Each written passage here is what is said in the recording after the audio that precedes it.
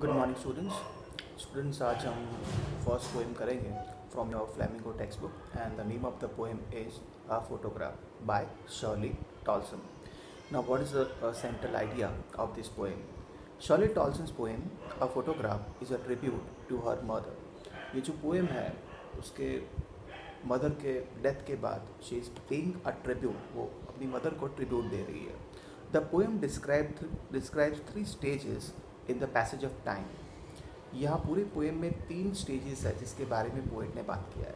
In the first stage the photograph shows the poets mother standing at the beach.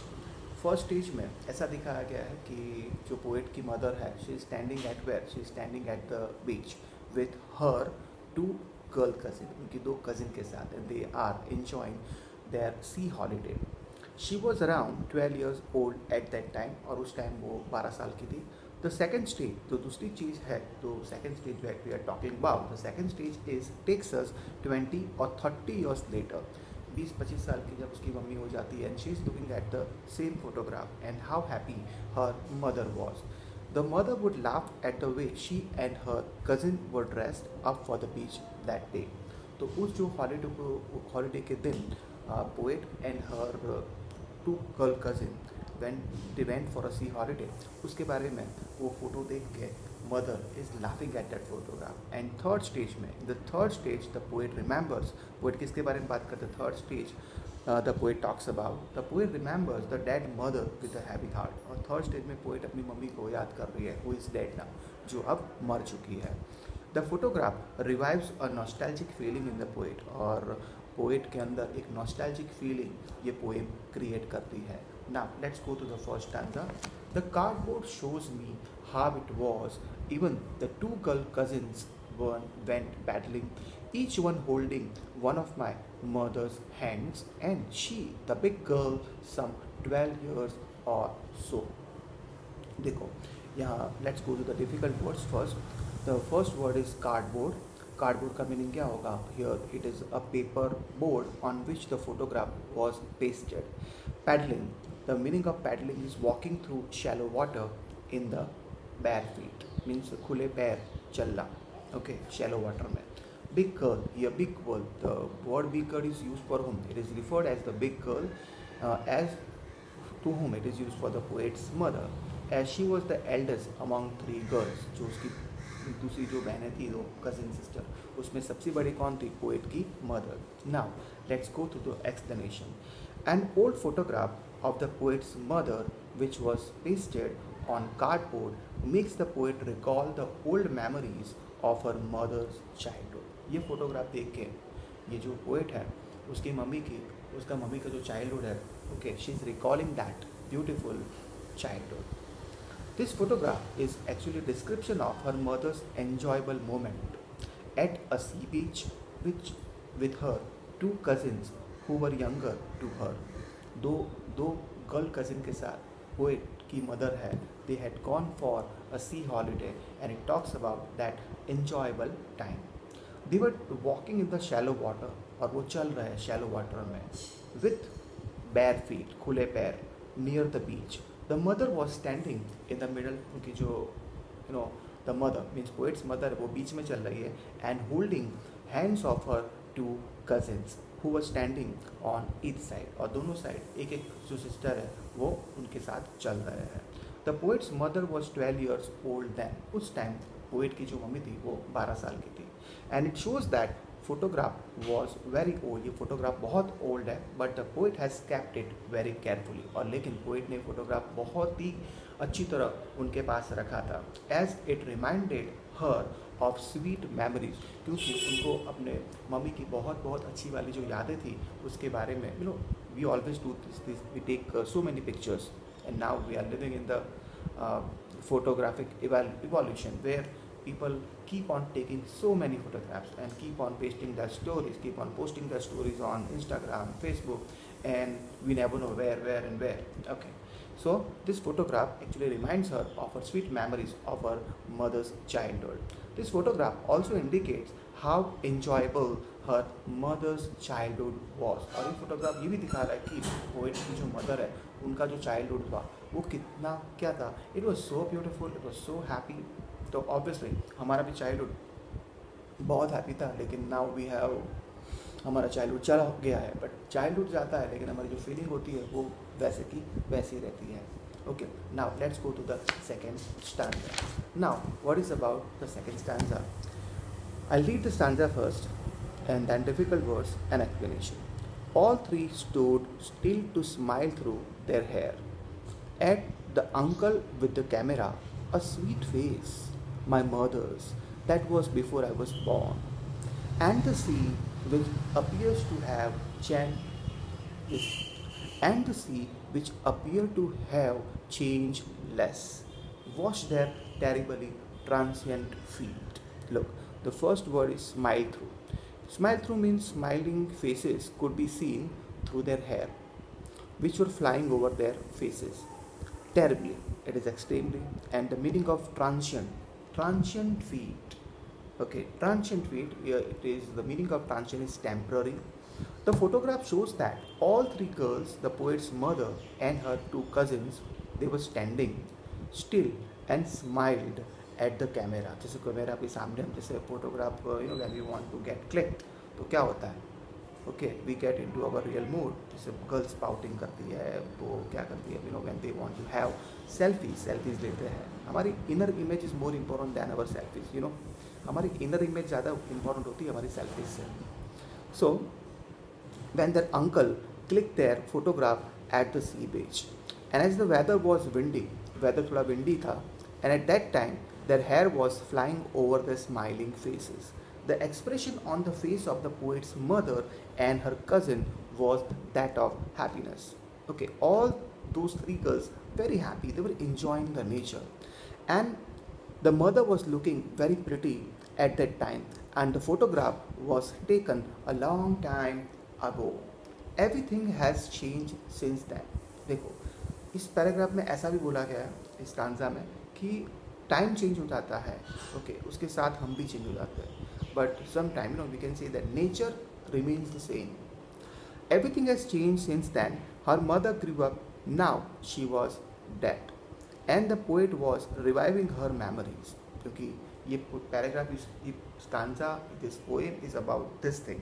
यही poem यही कहना चाहता है कि एक्चुअली उसकी मदर मर गई है, ओके, बट नेचर तो अभी भी वैसा का वैसा ही है. The only thing that has remain unchange is the सी. जो सी बीच पे वो गए थे, वो तो जो सी बीच था वो तो अभी के वैसे का वैसा ही है. Which was washing the feet of all three girls. जो ये तीन गर्ल्स जब वहाँ चल रहे थे, when they were walking, when they were paddling, it was washing their feet. Okay, लेकिन ये सी है दैट रिमेन्स अनचेंज, लेकिन the feet of the human being वो तो ऑब्वियसली ख़त्म होना ही होना है. As we are mortals, we are suppose to die, because death keeps no calendar. क्योंकि डेथ कभी भी कोई भी कैलेंडर नहीं रखता है. डेथ जब आता है, when we are struck by death, we have to leave this world. ये लव, कुछ भी हो, हम कितना भी किसी भी लव करते हो, but we have to leave, हमें ये वर्ल्ड छोड़ना ही पड़ता है. So this is talking about the grim reality of life. ये हमारी ग्रीम रियलिटी है कि आज हम जो है कल नहीं भी है. जो लोग हमारे साथ 10 साल पहले थे, जस्ट थिंक अबाउट उस, ये विद इन दिस 10 years उसमें से बहुत सारे नहीं भी है. और ये 10 साल में हमारे साथ जो है, ओके, हम हमारे बारे में बात कर रहे हैं. ओके, हम आज है तो ऐसा नहीं हो सकता कि कल भी हम हैं, कल नहीं भी हो सकते हैं. So that is why we should try to live in every moment that God has given us. एक मोमेंट में हम लाइफ को जी सकते हैं अगर चाहे तो. So the mention of the word, यहाँ जो वर्ड है transient, indicates the ever changing lives of human being. कि हमारा जो existence है वो बदलता रहता है. As well as the shortness of the people's stay on this world. और लोग यहाँ जो आते हैं, लोग यहाँ जो जन्मते हैं, ओके, वी आर, ऐसा बोल सकते हो कि we are living here on rent. हम एक रेंटेड हाउस में रह रहे हैं, और जैसे ही ओके हमारा रेंट ख़त्म होता है, जैसे हमारी लाइफ ख़त्म होती है, तो ये लाइफ हमें छोड़ के जानी पड़ती है. अगर हम सोचो नहीं मुझे तो लाइफ छोड़नी ही नहीं है, मैं नहीं जाऊँगा, नहीं, ऐसा नहीं होता है. Okay, everybody has to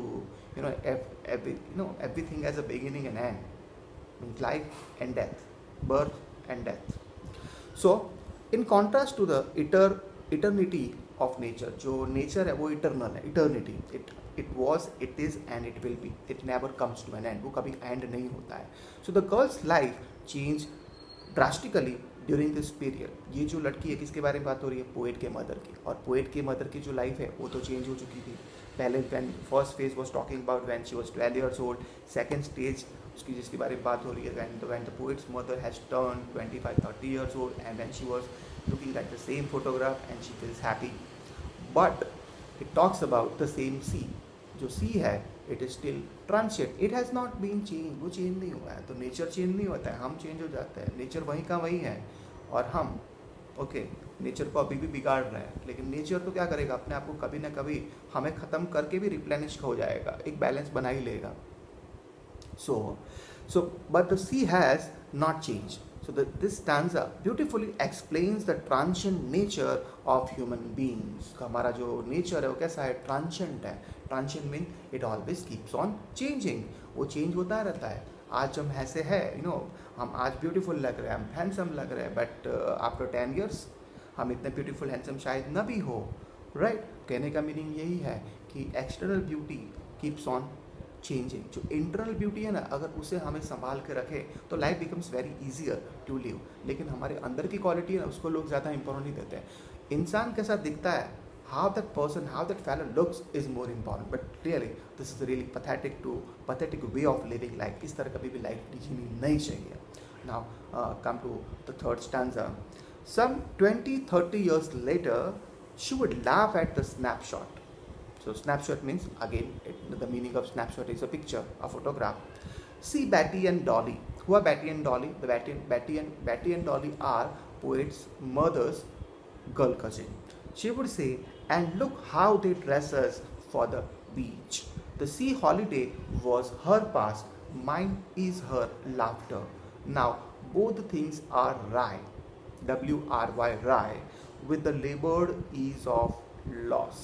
Now let's go to the difficult word. Snapshot means photograph. Dressed as means they were beautifully dressed. They were putting on. They put on beautiful clothes for the sea beach. Rai, the meaning of Rai is very disgusted.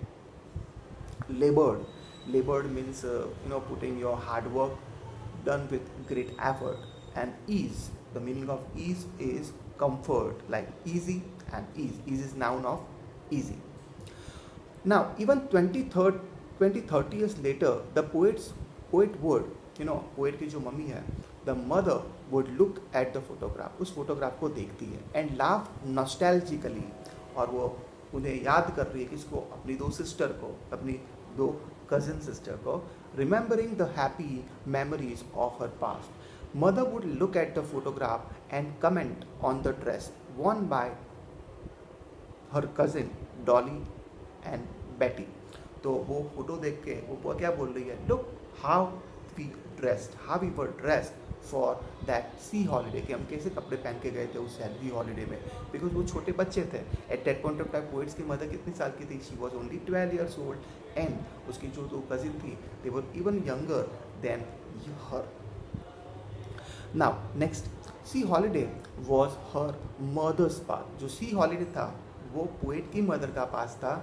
And her mother's laughter, और उस जो poet is remembering her mother's laughter and that becomes a thing of the past for the poet as her mother was now dead. उसकी mummy उस photo को देख के she was laughing. वो जो लाफ्टर था वो किसका पास्ट है? That is the past of the poet Shirley Toulson. Right? Okay. So the poet still remembers how her mother would laugh at that photograph, remembering the sea holiday with a fondness as well as a sense of loss. देखो, उस photograph को देख के वो अपनी mummy की खुशी को भी याद कर रही है और इवन सेंस ऑफ लॉस, और सेंस ऑफ लॉस को भी याद कर रही है कि उसकी मम्मी अब दुनिया में नहीं है. Because that time would never come back, क्योंकि ये टाइम कभी भी वापस नहीं आने वाला है. जिससे ये लॉकडाउन का पीरियड है. चलो इसमें हमने एन्जॉयमेंट भी बहुत किया, हमारे प्रेस्टेशन भी बहुत लगे, लेकिन ये अगर सेल्फ एक्सप्लोरेशन के भी लिए हमें बहुत टाइम मिला है कि हमारी लाइफ में हमें क्या करना है, क्या बनना है, उसके बारे में भी हमें बहुत टाइम मिला है सोचने के बारे में. ये करूँगा, ये बनूंगा, तो ये टाइम वापस नहीं आएगा, है ना. कहते हैं इंग्लिश में कहावत है, you must have heard that proverb, time and Tide wait for none. Time और टाइड कभी भी किसी के लिए रुकता नहीं है. ओके, किसी के लिए नहीं. Even that person is high or low, that person is king or pauper, even that person is politician or a common man. किसी के लिए भी ये टाइम रुकने वाला नहीं है. तो we have to value the time. Time को हमें कभी भी ऐसा we should always value the time. Time will value us. So, in the same way, the poet feels nostalgic, thinking about her mother and her laughter. उसकी mummy को laughter को भी याद कर रही है और मम्मी को याद कर रही है, which has become a thing of the past. लेकिन उसकी मम्मी और उनका laughter दोनों चीज़ उनके लिए कैसी हो गई है? दोनों चीज़. Now both the things are obviously are the thing of past now. अब ये past हो चुका है, अभी वापस नहीं आने वाला है. And the word labored and ease, यहाँ दो word use हुए हैं, labored and ease. अब labored का meaning क्या होता है? Putting lot of efforts. Ease का meaning क्या होता है? Comfort. They are actually completely, we can say, are opposite to each other, but describe the same entity. लेकिन एक ही चीज़ के बारे में बात कर रही है. It describe about loss. Okay. So now come to the fourth stanza. Now she has been dead nearly as many years as that girl lived. वो जो गर्ल, कौन सी गर्ल? उसकी मम्मी के बारे में बात हो रही है, poets mother. End of this circumstance there is nothing to से एट ऑल. अब उस सर्कमस्टेंस के बारे में मुझे एक भी वर्ड नहीं बोलना है. अगर मैं एक भी वर्ड बोलूँगी, again she will get grieve, she will get unhappy, she will feel sad. It's silences. उनके साइलेंस ने उनको साइलेंस कर दिया है. उनका साइलेंस, उसकी मम्मी की जो डेथ हुई है, उस डेथ ने उनको बिल्कुल क्या कर दिया है? Silent. She is not in a situation, she is not in capacity to say a single word about that. Now let's go to the explanation. Now circumstance means situation, and silences make someone unable to speak. Explanation, let's go through. The poet recalls that it is nearly 12 years since her mother died. The poet is consumed with grief. The poet is full of lot of grief, and it is left with no words to express her loss and pain. वो अपने mummy के death के बारे में एक भी word नहीं बोलना चाहती. The painful silence of this situation leaves the poet speechless. और उनके पोएट की मम्मी की डेथ ने उसे क्या कर दिया है? स्पीचलेस कर दिया है. She is not in a situation to utter a single word. The poet can feel the grief. उसके दुख को फील कर रही है, but is unable to express it through words. लेकिन वो वर्ड्स के द्वारा, means through words, she does not want to express anything. The silence caused by death, और जो साइलेंस डेथ से क्रिएट हुआ है, मेक्स द एटमॉस्फेयर ग्लूमी. और वो पूरे एटमॉस्फेयर को क्या कर देता है? Gloomy. Gloomy means sad, where no one is able to utter word. जहाँ इंसान एक भी वर्ड, कुछ भी कहना नहीं चाहता है. In the same way life के बारे में हम जितना सोचते हैं, उतना ही हमें डेथ के बारे में भी सोचना चाहिए. बिकॉज डेथ हमारे लाइफ में ऐसी एक चीज़ है जो आने वाली है, जो होने वाली है, and really we can't stop death. और डेथ को हम कभी भी स्टॉप नहीं करने वाले. So this poem actually teaches us a very good idea about love, life and death. कि हम जिसको चाहते हैं उनको कभी छोड़ना नहीं चाहिए, लेकिन लाइफ जो मिली है उसे अच्छी तरह जी भी लेना चाहिए, क्योंकि इस लाइफ का एंड भी होने वाला है, और जो एंड है इज डेथ. तो डेथ कहते हैं ना, death keeps no calendar. Death का कोई कैलेंडर नहीं होता है वो कब आने वाली है. लेकिन अगर डेथ के बारे में सोचते हैं ना, तो we can really beautifully and happily we can live our life, and we can love those people who are around us. Okay, I hope you understood this poem. Goodbye.